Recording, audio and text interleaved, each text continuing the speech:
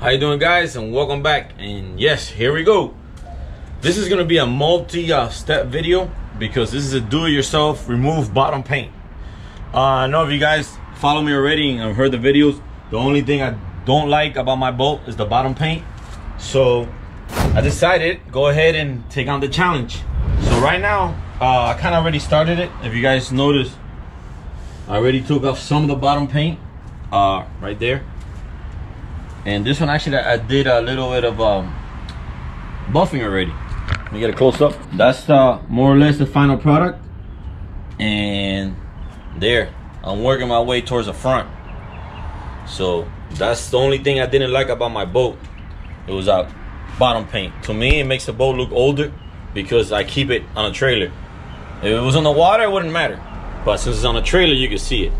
And definitely, I hate the water line when people paint it like that. See, what I'm planning to do is, I'm gonna keep this bottom paint. I'm gonna sand it and repaint it black again, but I'm gonna bring it up here and bring it all the way up here. So it makes a design. So it doesn't look like a cut-off thing there.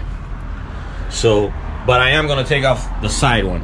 That definitely gonna take off because I wanna see the white line. If you guys notice, my boat, you guys notice right there, my boat has a white line on the bottom, but you can't really tell because it's black. So, and at the same time, I'm gonna go ahead and give it a buff. You see how the black now is coming shiny and the yellow? So it's not that hard.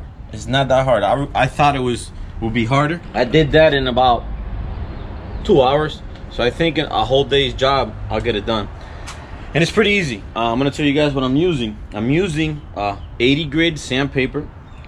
I'm using 80 grit. Then I'm jumping over to 120. And then from 120, I'm doing 320, and then from 320 I'm doing 400, and then 400 I'm jumping to 800, and then from there I'm doing I'm doing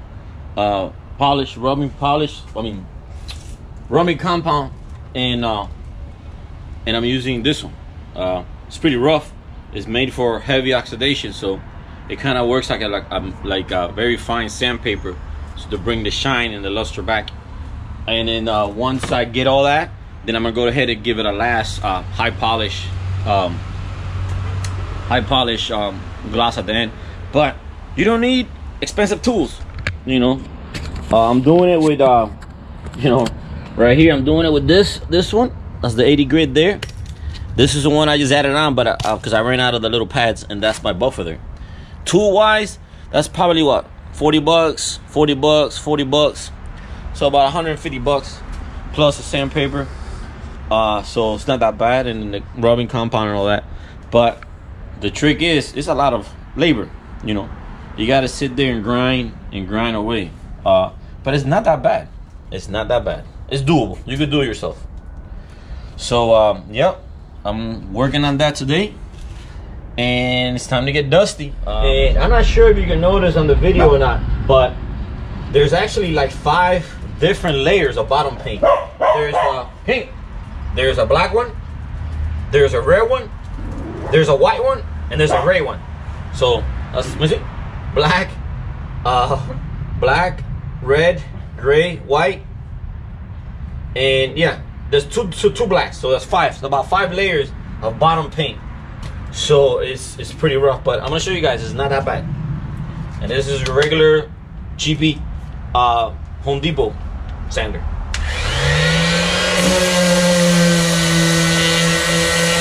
There you go, you see it?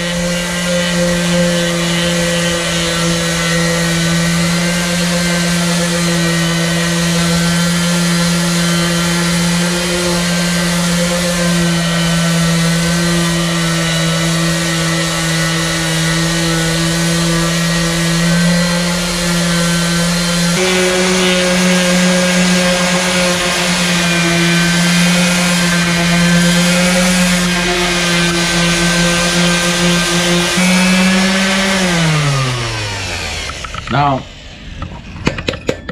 there's a trick to this. You have to keep the sander flat.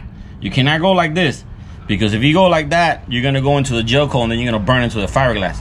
So you gotta make sure you keep your sander flat as possible. And then just put a little bit of force, and then you'll see that eats it up. I'm using right now I think this is 60 grit sandpaper. So you see how fast it's going. So it's not that hard. And then you see how you can tell the different colors there? That's when you get the 800 and you sand it all in, and then it actually takes off the oxidation of the old gel coat. And then this is, you know, it will show up, it will match like the back one did. Cause yeah, you can tell here. So you can tell here the different colors of gel coat. But once I get it with the 800, you know, you'll see it. And actually, I forgot to put on my mask because yesterday when I started to do it, I got my nose full of dust. So I'm gonna put a rag or a mask or something, and I forgot. So let me go do that now. But you can see, it's not that bad. You see, that's the fee. See, you can't tell the color difference because once you sand, you know, 800 all the way up, and then you rub it, you do a rubbing compound, it you know, it matches in the color. So there you go. So it's gonna be, I mean, it's labor involved, but if you're not afraid of doing work and dust, you can do it yourself. Now the bottom all the way at the bottom there, I'm planning to do is sand as much as I can just to keep it smooth, because right now it's really rough, it's too many layers. So I'm just gonna sand it smooth and then repaint it. But I'm only gonna repaint this. I'm gonna keep the side white. So I think it's, you know, I'm gonna try it because basically I just hate the water line. When the boat sits in the water or on the trailer, I don't mind the bottom of the boat being black, you know. But you know, I'm gonna go ahead and try it. And at the same time, what I'm gonna do is I'm gonna go ahead and sand this too, and then use epoxy paint to paint the trim tabs. And I'm gonna go ahead and match the Suzuki paint too, and paint that too, and then sand this and then paint it too. So hopefully, you know, I get it to look like I want to, because I just hate the way it looks out of the water. In the water, I don't mind it. I just, out of the water, to me it looks ugly. So that's gonna be my that's gonna be my work, I guess, for the week. You guys notice, yeah, this is the other side. This is how it used to look. That's how it used to look, like that. To me, I hate that line, especially towards the front. It's like I don't know why, you know, I don't know why people, you know, see how this right here, like this and this. I want it to come all the way up here. I want to go all the way up there with black, so when the boat's running in the water, it doesn't look that crazy. And you see, you guys notice my boat has a white line on the bottom, but you can't really see it because the bottom paint covers it up, you know. So that's doing some changes to the boat, to the outside, because the inside doesn't really need that much. Like you guys notice, the boat is really good condition.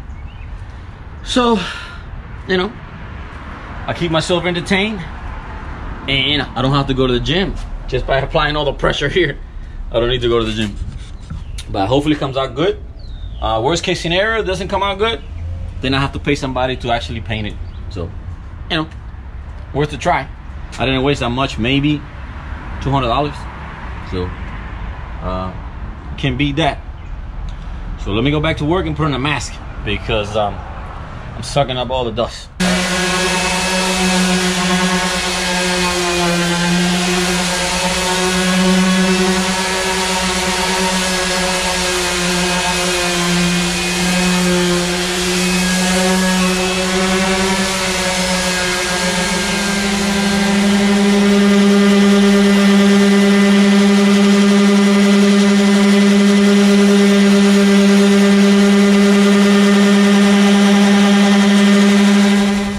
Now we're gonna use this is I actually ran out of the actual little triangle thing, so I'm using this round pad, but I gotta go to the store and get some more. So this is a 320 grid that we're gonna go ahead and you're gonna see it's gonna smooth it out even more. This one now you can go up. It's gonna help you blend. It's gonna help you blend the old yellow with the new yellow.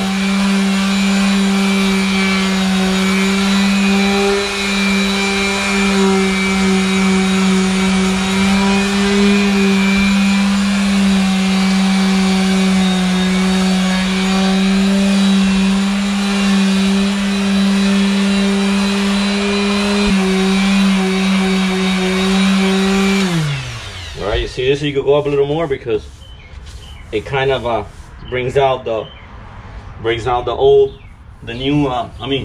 gel coat that's brighter on the bottom.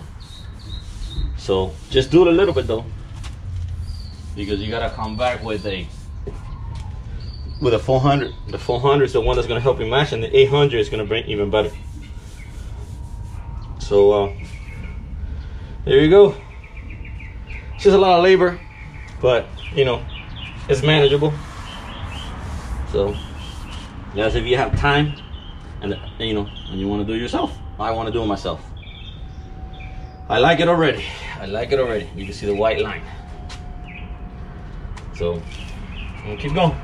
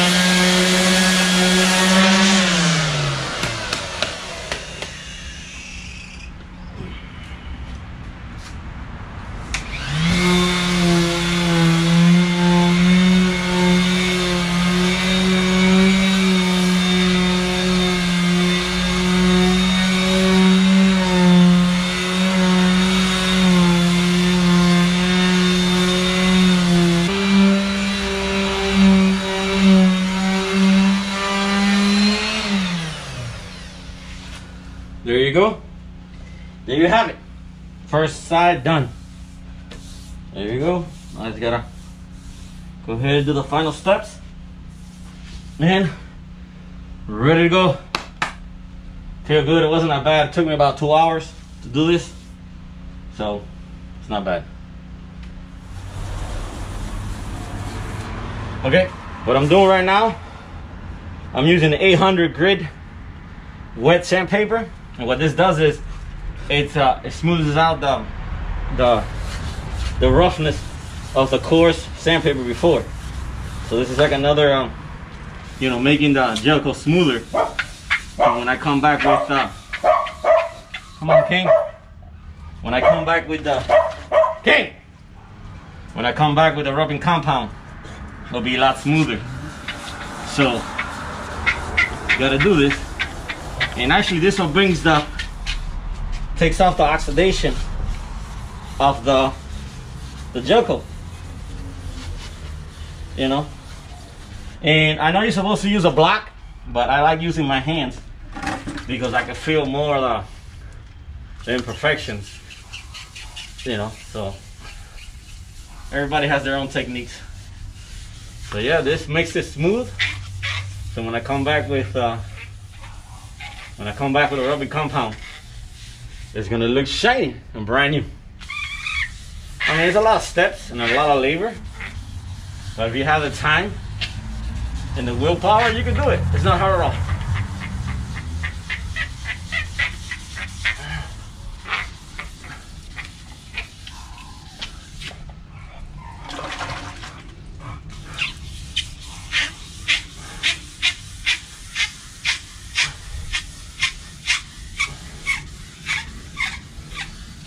See, now you get to see the design of the boat, because I was hating that black line on the bottom. It was annoying me. So now you're able to see the white on the bottom. That's what I wanted to do. So let me go ahead and show you guys. I'm gonna rinse it off a little bit. There's my water hose.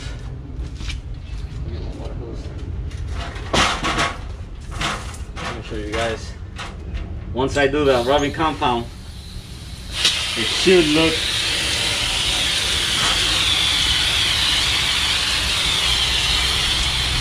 like that. Once I get it with the rubbing compound. Hopefully, that's gonna be the final product right there. once I get the rubbing compound going, that's gonna be the final product. There you go. It's not bad at all the way to the front.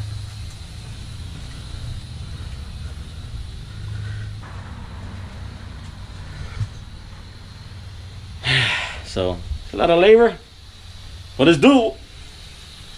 So if you have it and you're thinking about it, don't think about it anymore. Go ahead and do it. It's not that bad. It's not that bad.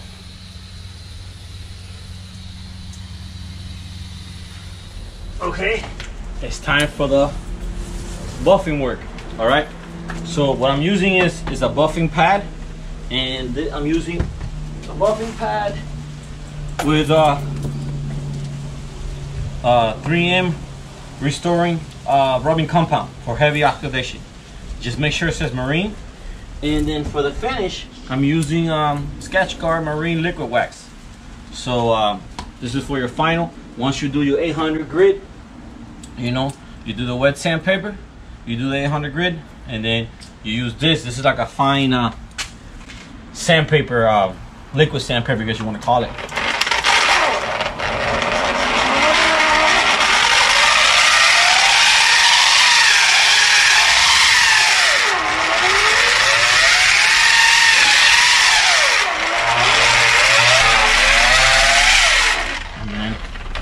Now you go back. Now you go back with, where's the pad? Then you get the liquid wax, and you go ahead and give it a final touch. I'm not doing the whole boat because it was waxed previously. That's why you guys notice it's shiny. So I'm just doing the parts that I did with the, you know, with the sandpaper and the rubbing and stuff on the rubbing compound. So that's why I'm only doing this.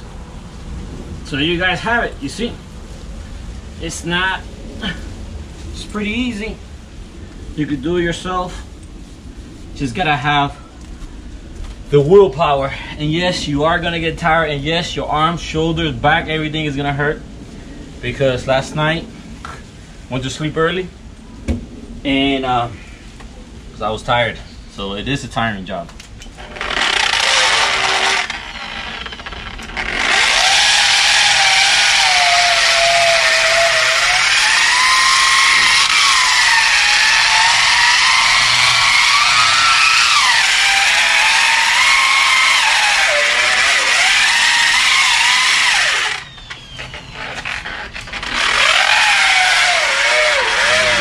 Yeah, you go back with a cotton cloth, and you go ahead and wipe off excessive wax that you see. I mean, this is a process that you could do a few times if you see some areas need more than others. So, you know, so if you see, you know, if you see some parts are still kind of rough, you go back and do it again. You know, it's a multi-step process. Like you guys notice, you guys remember that black line that I had? That it was annoying to me. Now it's all gone. And now I just have to keep buffing and make it work. So thank you guys for watching. And yes, it is a hard laboring process, but you can do it. You can do it. It's not that bad. You can do it. So thank you guys. And guys, hope you guys enjoyed the video. And I'd like to thank everybody for all the great birthday wishes that they gave me on Instagram, Facebook, YouTube. You know, thank you guys. It's really appreciated. And you know how it is, once you get a certain age, you don't really celebrate your birthday as you used to. So I spend the day doing my thing, and maybe I go out on the weekend. And then if I do, you guys will know about it, because I'll bring you guys along for the ride. So thank you guys. See you later.